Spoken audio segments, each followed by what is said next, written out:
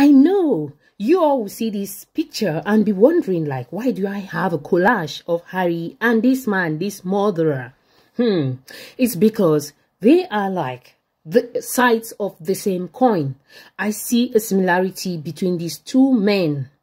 One, a cold-blooded murderer, and one, a hard drug addict and delusional and pathological liar, right?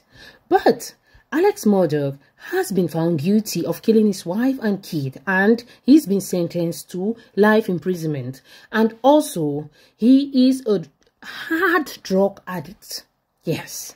And when he was finally caught, proven that he killed his wife and son, he confessed that he is a hard drug addict and he always needs money to buy his drugs, to refill, you know. So, look at this man right here, Harry.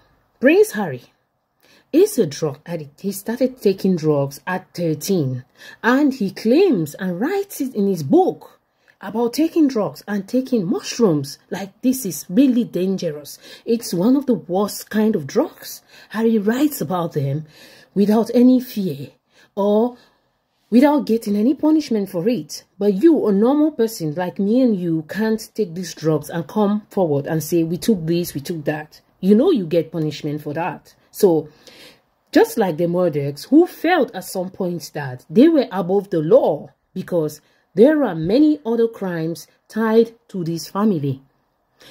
And they got away with these crimes because they had the police in their pockets. They had everyone in their pockets. So they thought they controlled everything. They thought they were above the law. Same year, Harry feels he is above the law, or he knows that he is above the law. So he can do anything and get away with it, right?